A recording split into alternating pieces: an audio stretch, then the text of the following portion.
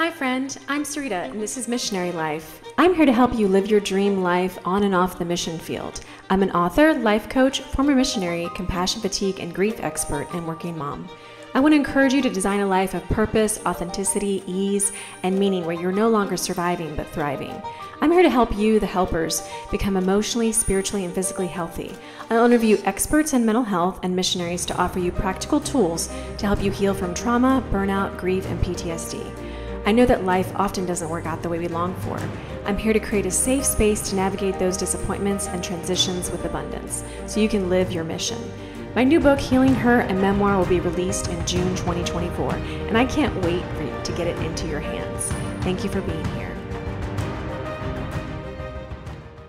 All right, hi, and welcome back to another episode of Missionary Life. I'm Sarita Hartz, your host, and I'm here today with Shonna Ingram. And today we're going to be talking about re-entry and leaving well. And so we're going to be talking about a trauma-informed approach to re-entry and going through that experience, as I know that so many missionaries go through the difficult process of re-entry, myself included. It was a rocky re-entry for me, and so we really need resources and tools to help guide us through that process. And so I'm so excited to have Shonna here with me today. Hi, Shonna.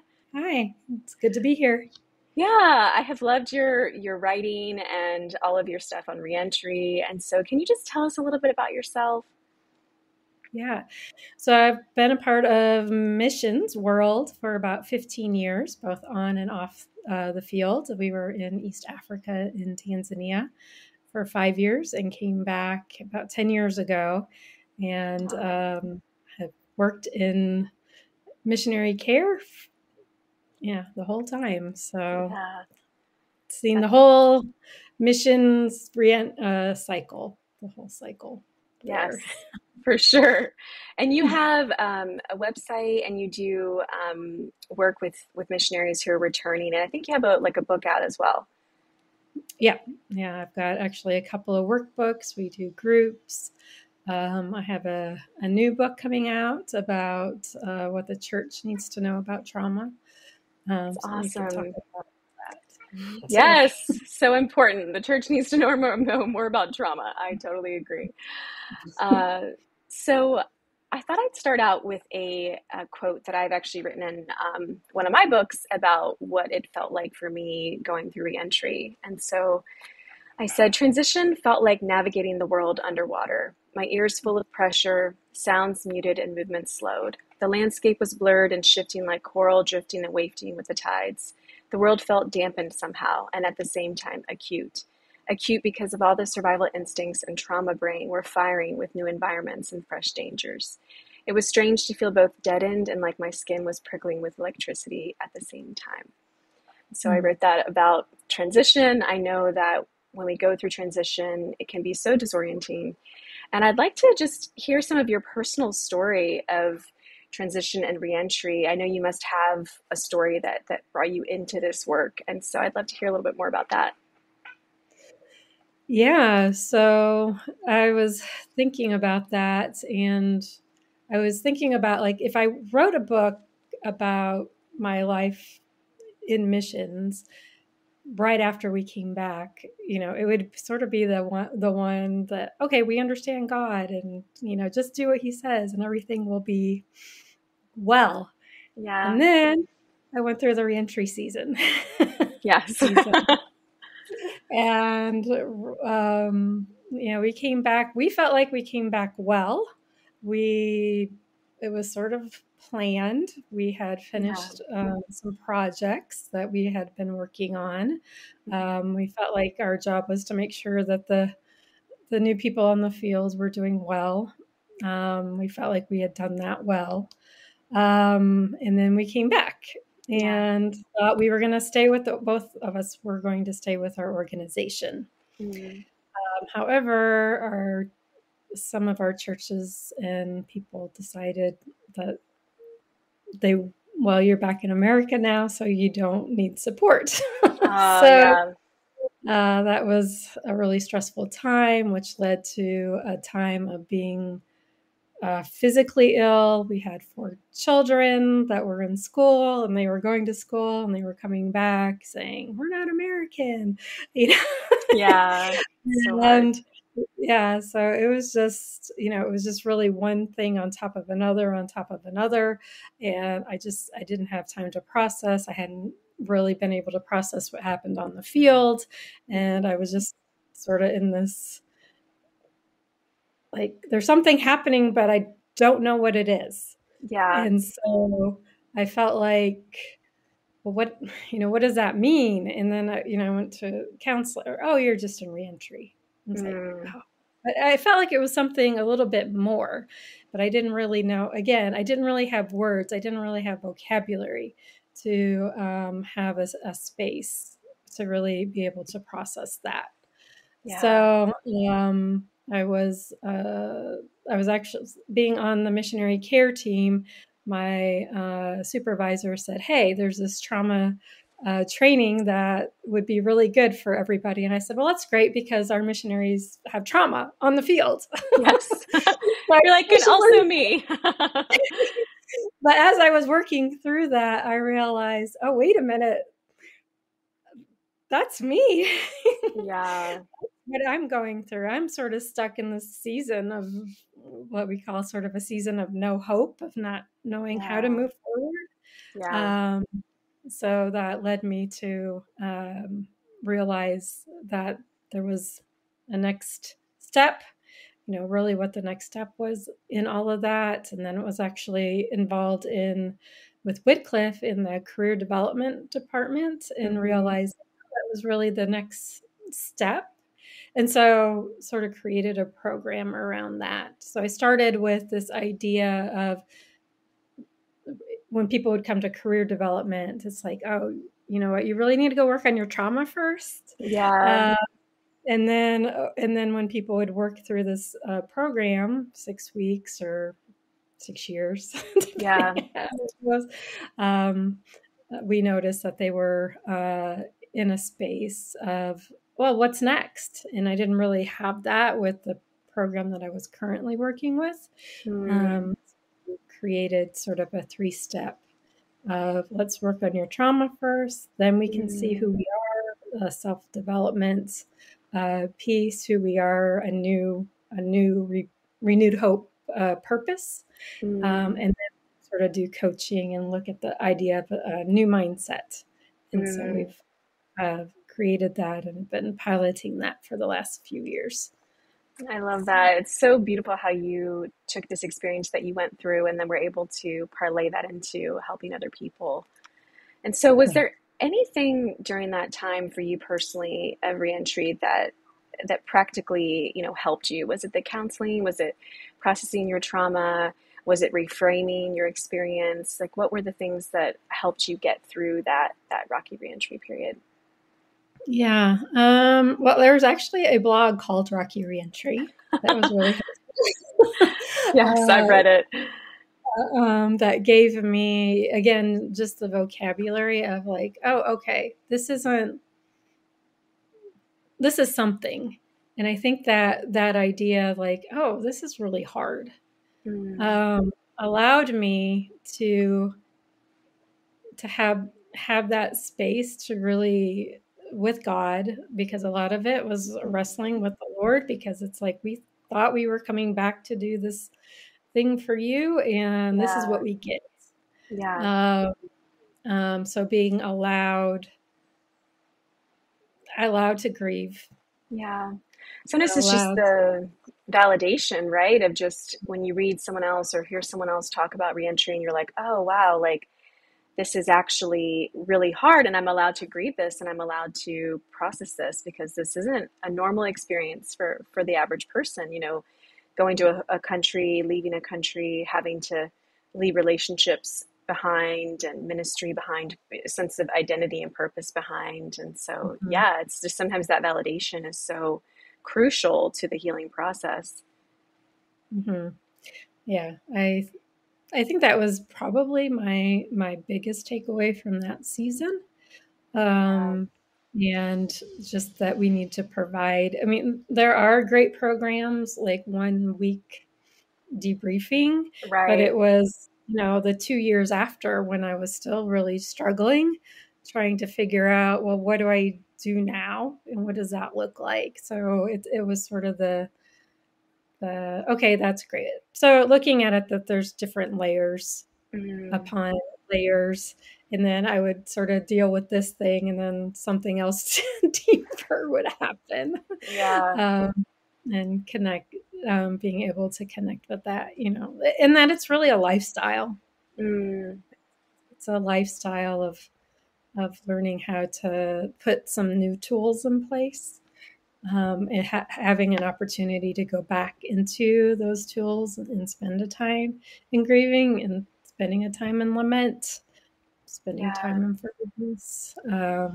One of the biggest thing we realized was we learned through this process was forgiving ourselves, a lot of Yeah. just that we believe, expectations that put on us. The book Expectations and Burnout Yeah. was a really big part of my, well, on the field, and then coming back of learning how to figure out what that's going to look like. Yeah. I totally agree. I think the expectations we put on ourselves, especially as missionaries in ministry, are so high. Even if we're running a nonprofit or whatever it might be, we feel like, we need to be successful and succeed at our mission. And yet sometimes it's so nebulous, right? Like, what does that look like? Oh, well, I loved people, or people got saved, or I built this program, but then when you're leaving and maybe you're worried, you're not sure how everything's going to continue on without you. Or, there's just this feeling of, gosh, like I had these high expectations of myself, but I'm not sure if I even met them. I don't know where if I get the A plus, on this whole thing or not.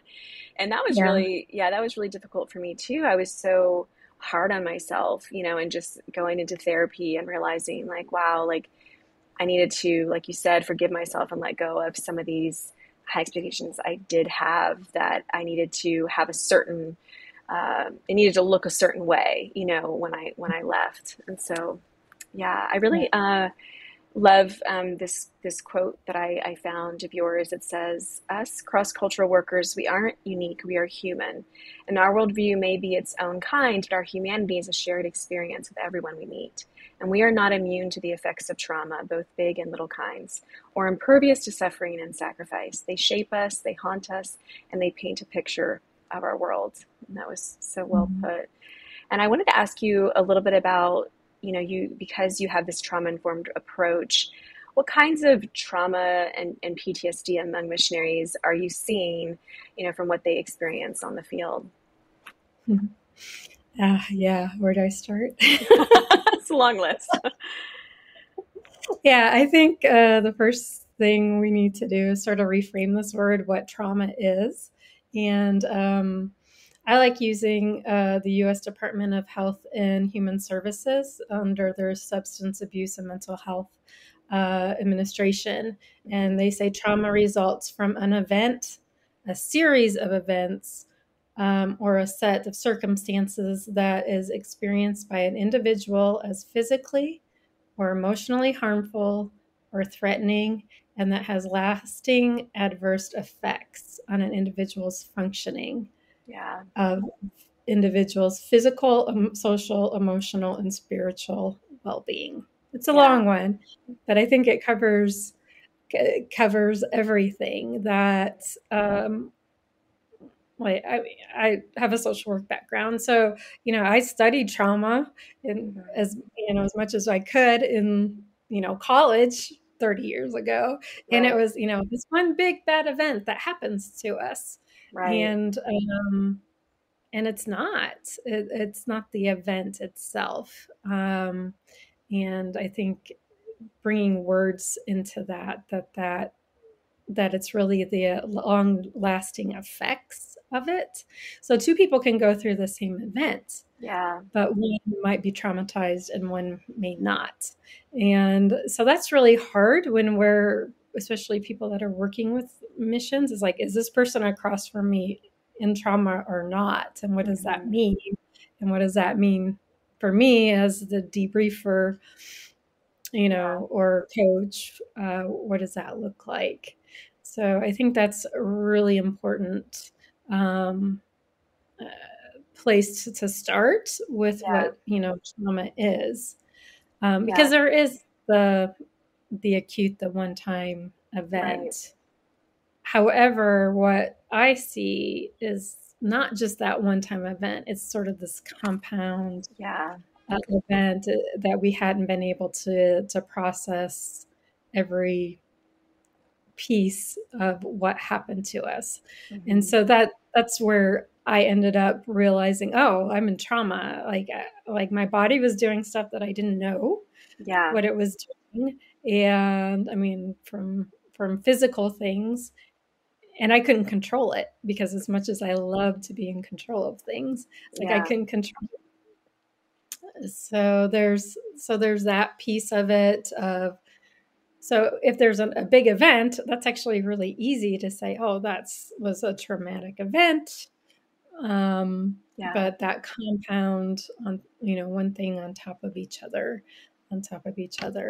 Um, Yeah, I love, I don't know if you've read Andy Clover's book, Try Softer, but she talks about the little T traumas. And I really like that distinction because I think so many of us, we don't define the things that happen to us as trauma. And so we just move on, so maybe, for me, some of them might have been, witnessing the death of a baby or, grieving someone who died in our community or, losing the support of a supporter or a board member, someone that I trusted, being betrayed by volunteers or, so it's sometimes not yeah. just, maybe being stolen from or maybe witnessing corruption in your country, so it's not always like, okay, I was sexually assaulted, on the field or, sometimes, which that does happen, sadly, but there's a lot of the little T traumas that kind of build up. And so what are some of the ones you've seen in your work?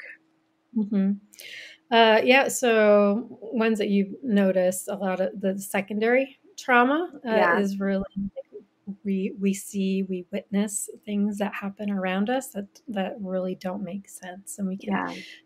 that on. One big one that a lot of people don't know about is called moral injury.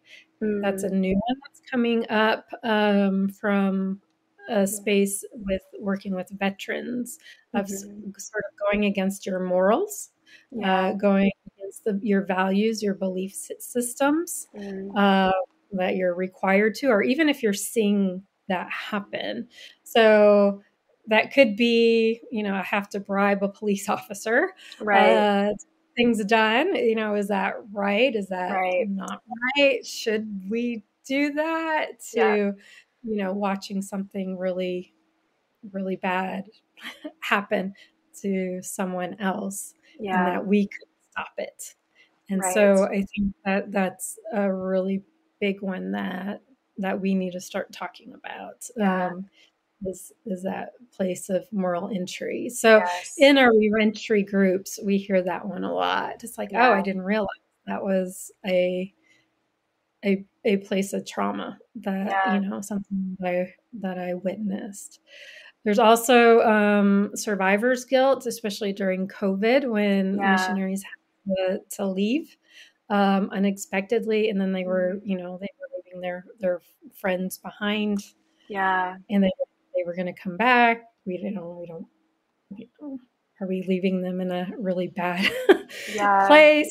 Die? I mean, and so that's been I definitely think that's a really one. important one that you mentioned because, especially with COVID, I wanted to talk about that a little bit too because with COVID, we did see so much reentry happening. And a lot of it was, like you said, forced and unplanned and unexpected. And I feel like that just added to the grief because I know even when I left, even though it was planned, I also kind of felt forced into it because a lot of it had to do with my health issues and the fact that Mhm. we couldn't have a baby there because of the different infertility stuff that I had gone through on the field. And so I did still feel forced into it, but I feel so I have so much empathy for all the missionaries who've had to leave due to COVID. And there is that survival's guilt of feeling like, oh man, like I'm having to leave these people behind and I hope they're going to be okay. And, maybe they're in a bad situation and I'm getting out of here, right? I'm pulling the ripcord. And it just feels like a terrible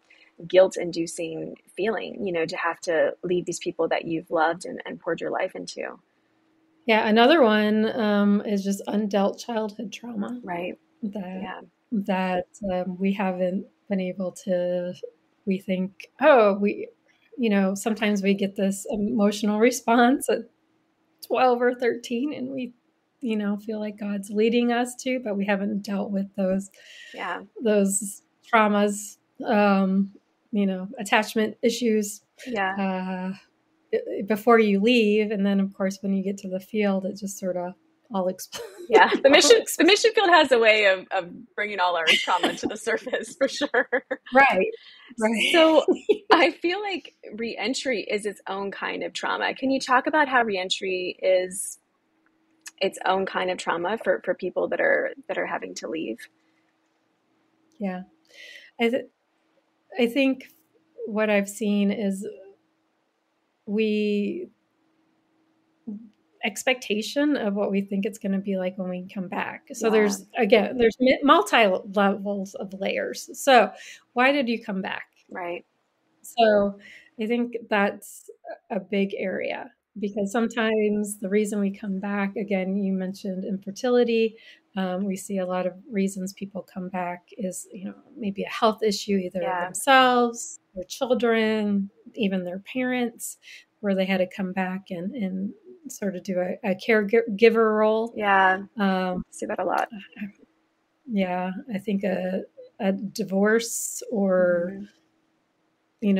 a death, so some of those spaces, working with a lot of divorced women Hmm. currently, of like, so it isn't just that reentry, Right. it's this, another layer. It's like, okay, well, we might have to work on that first before we can even look at a reentry space. Right. Um, that relationship, which of course affects our identity, Hmm. uh, and our relationships. Yeah. And so those are sort of those bigger traumas that we're seeing in the reentry Yeah. space. I think I've seen a lot of, like you were talking about, marital issues, children, needing different schooling or children needing therapy. And then another big one is burnout. That was a big part of my experience as well. So the burnout actually causes a lot of the physical health issues, so Right. not being able to actually, survive over there the way that you are because you're so burned out. And so I see that a lot. I want to get really practical for a second. And can you recommend, are there ways you feel like can ease this transition where missionaries can prepare for a wanted or unwanted departure so that it's not as traumatizing for them? I think the first thing is just talking about that it's going to be hard. Yeah. We prepare people to go overseas, but we don't prepare them to come back, Mm, and that's a little bit about my mission of like, let's start talking about this and yeah. talking about how hard it is, talking with our organizations to say, like, do you have a plan for when people come back? Do you Right. just drop them? Right. Which uh, we see a lot of. right. So maybe there's a better way to do that. So this idea of leaving well, Yeah. so there's always this idea of like, okay, there's a lot of books written on this, like, well, how do you leave well? How do we put what? And of course, that looks different for different people. So Right. there's the like, making sure you take your work and pass it on to either another missionary, Mm, to a national, if that's possible. yeah. What does that look like? Celebrating Hmm. the things that you've done well, leaving in a good place. Again, that's what we did. Yeah. We felt like we did. We So checked the boxes. Come on. we built our rafts. We did everything that we were supposed to do, and then we came back. So I call that, so we call it 3 seasons of reentry. So the first one is sort of that space of, uh, okay, we're going to come back. We need food. We need bed. Like we needed beds for everybody. Yeah. We needed a house. We needed those practical things. So, sort of having a checklist. We have that, with our stuff. So it's sort of that first space of, of, do we have everything that we need? Do we know where we're going to come back? Are we coming back, to a place like we have a lot of people in reentry in Dallas area because there's the SIL and then there's PBT. Mm. So, there's a lot of, just reentry, spaces because Yeah. people are working with they're still continuing to work with the organization. Um, like that's what I'm seeing. Yeah. Uh, Part of that. And then there's people that just leave the organization Mhm. and they go and they live, near family, or supporting church. So, sort of thinking through those things of not just where, but why, Right. um, you're coming back. Um, and then if you don't have that, if you are moving back to a small town in Mhm. Iowa or Ohio or something that doesn't understand cross-cultural workers, Yeah. in that experience, like, do you have connections with people that do? Right. Um, um, so those are definitely areas that would be, really helpful to think through. I mean, there are organizations, reentry experts. We do groups. Right. Um, Everybody, Asmara has a, grace spaces in some areas in the states, Yeah.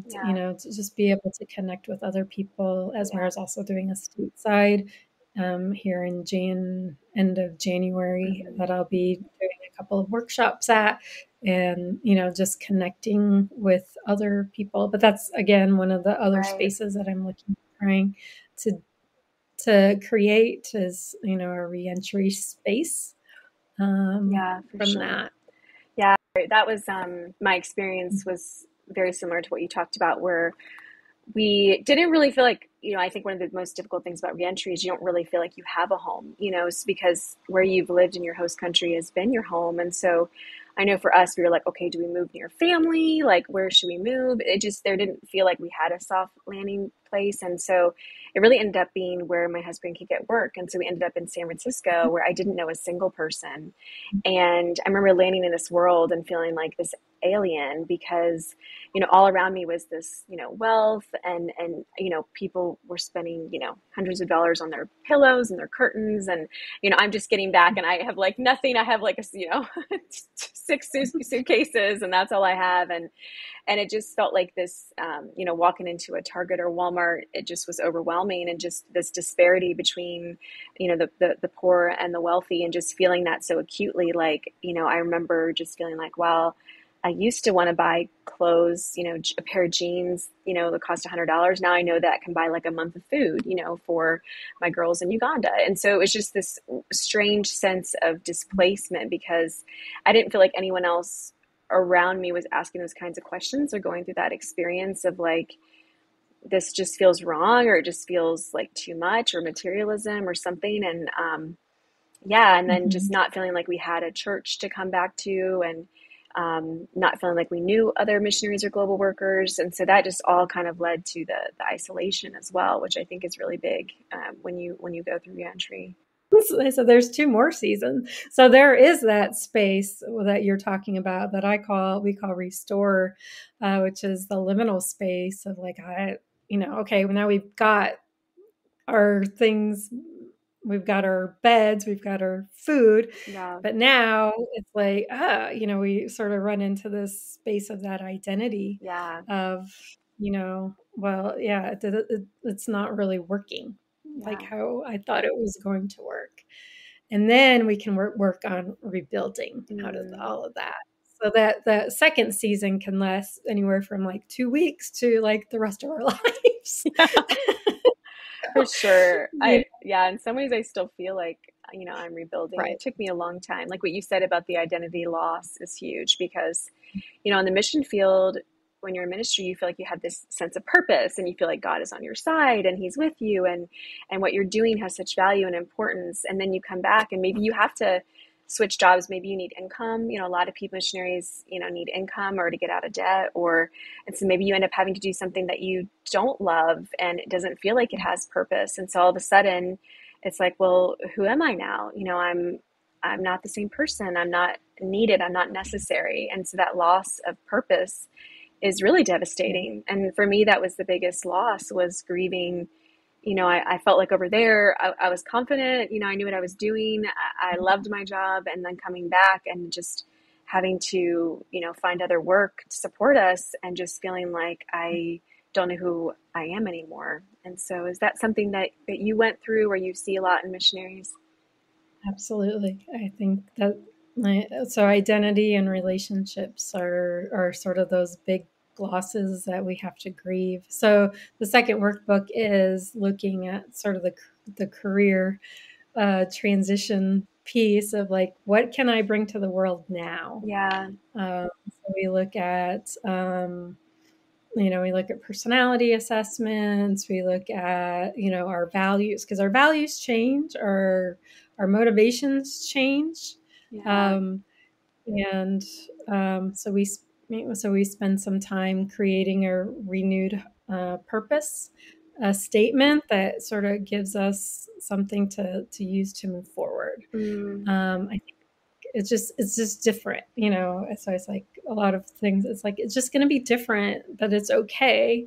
And there might be, I have people that's like they're ready to move into the next thing, but they don't even know what that is and what that looks like. And yeah. it's like, okay, let's just step back, let's just take a little bit of time to Mhm. focus on what that might look like, and that will give you, a better sense of being able to rebuild. Yeah, for sure. uh, Yeah, I went through that. yeah. I met with a life coach and because I felt so lost, just like, Right. and I was still doing work from the States in Uganda. I was supporting my Mhm. nationals there to do work. And so I felt sort of torn between the States Yeah. and Uganda. And then I was also like, okay, well, what other passions do I even have in life? And then that's actually how I got back into writing again was, rediscovering a old passion, an old, hobby of mine, and then beginning into doing that. And then I got into life coaching for missionaries. And it was in kind of finding that purpose again, like now I think that really helped like heal me and it helped me get to the next phase because I was like, okay, I'm not just like purposeless. Like I actually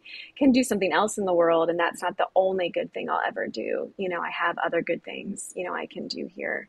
And so are there Yeah. any tools or resources you recommend for when people, return, that you think would be helpful for them or were helpful for you? Yeah. So Rocky Reentry is a great um, blog having that place. So what we've done with reentry experts is we've created specific work to do in each of these seasons. Mm, So within the first season, um, we do we do have. I'm actually looking at writing a book about all of this. it's So great. maybe this year. So to be a little bit more specific, but so within the first we've written a 6-week Awesome. journal. There's a journal, and then there's just going through the Psalms. Mm, Because a lot of people's like, oh, I really need to be doing a Bible study, but I just don't have time or capacity yeah, to do it. So it's like, okay, well, let's just take one Psalm for a week.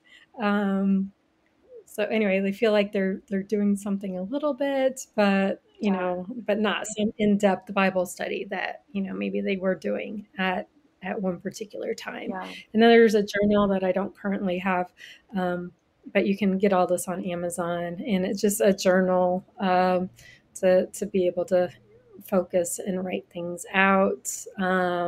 We do talk a little bit about self-care. Mm, We talk a little bit about sort of like where are we in this space, and so that's a 6-week journal. so that we use that during the first part of the season. The second season is, like I mentioned, Restore. Mm-hmm. That's this workbook. Nice. You can buy the workbook and do it on your own.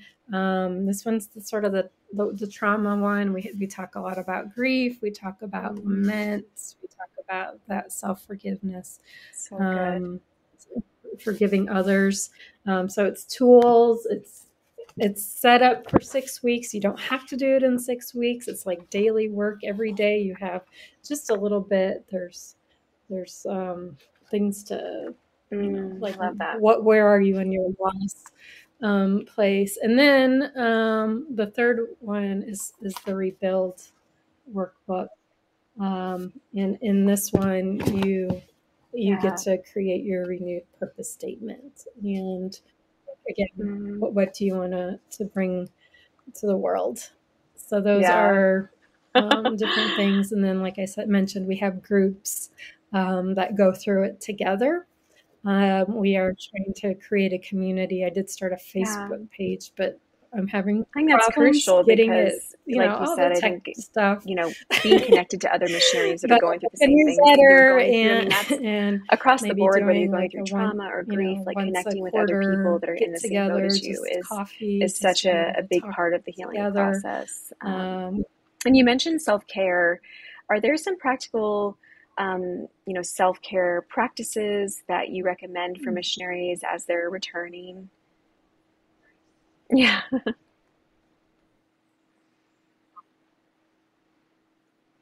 yeah. Mm,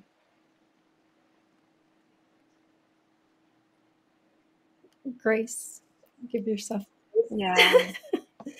uh, Being sort of in a Yeah. season of receiving from the Lord. Yeah. I think those are, I Yeah. mean, there's just so much going on, and just I think meeting Mm, with a coach is great. I mean, we do that within PBT. We have coaches, but we just come alongside people yeah. and say, how's it For going? What does sure. that look like? What stage do you think you're in? Sort of having someone Yeah. outside of that, being, again, Yeah. connected, I think, with others Yeah.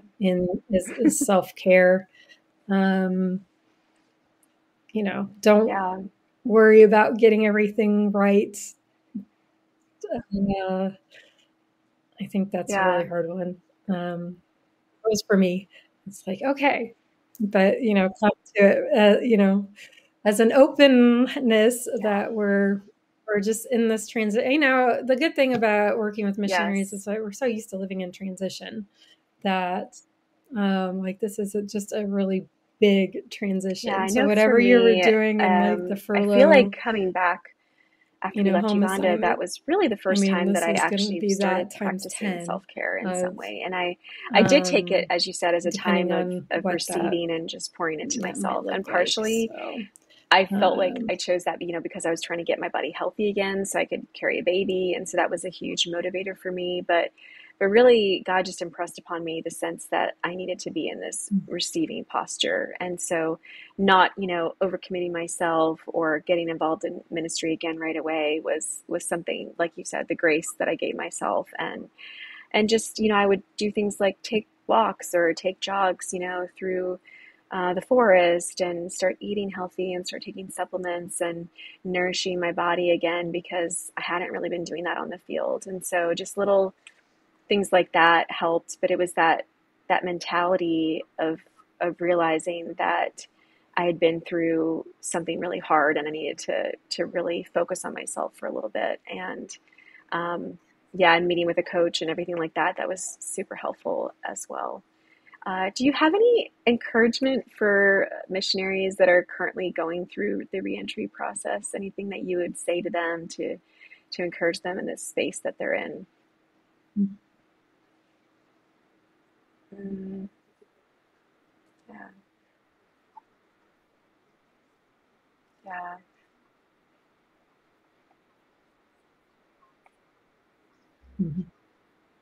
Yeah. Yeah. That you're not alone, or you don't have to do it alone. There are other people that are going through those same things that you are.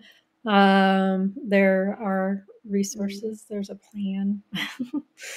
It's much, um, like I said, where we will. I'll be doing Yes. some more blogs for Life Overseas this fall, Yeah, there's this hope. spring, I think, and Yeah. Upstream Collective. So there are going to be coming more Mm. resources, um, so that it's Yeah, we can coming. find it But again. I love that. Well, we this has hope, just right, been such a and gorgeous conversation. I'm that's so the whole happy to have you. I'm so season glad of you have all the these whole amazing program resources for is people based off of available. renewed hope And of Shauna, if people want to connect with you or, maybe we get lost our involved in hope any of and your reentry but it programs, can you can tell come them back. how they can do that? Mm-hmm. Okay.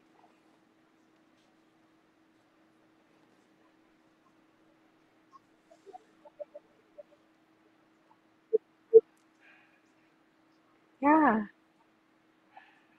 Mm-hmm. Yeah, ShonnaIngram.com has a couple of our programs, and it's under Reentry Experts currently. Maybe we'll be able to have its own website eventually, Okay. but right now it's under ShonnaIngram.com, and there's a tab for Reentry Experts, and it has all. I also have a free digital course that sort of talks about the Yeah. 3 seasons of That's true to reentry educate to be to able to educate spend the just some sending time to see organizations that what we that need to is. be doing a And better job also, caring, for if you missionaries work going in through an reentry. That's so organization, important. and you need So that's people awesome, to Shauna. Well, if you want to connect with talk me, to you can your find me on my leaders website, about this, www.surreytohearts.com. And on there, I more actually than do happy. have a free reentry Mm-hmm. ebook. It's new. And it just kind of talks about just some of these ideas that we've talked about here. And that's free. Just subscribe to my Yeah. newsletter and you'll receive that in your inbox. And you can also find me on Instagram at Sarita Hearts. And please subscribe to the podcast and leave a review. It's so helpful to me. And Shauna, it's been a pleasure, and I hope that people connect with you around the reentry experience. Well, beautiful ones, I hope you enjoyed this podcast. Reentry is one of the most difficult experiences a missionary can go through. Reentry is like navigating the world underwater, everything disorienting and muted. It's like severing a limb as you reach for the phantom leg, missing all that was before.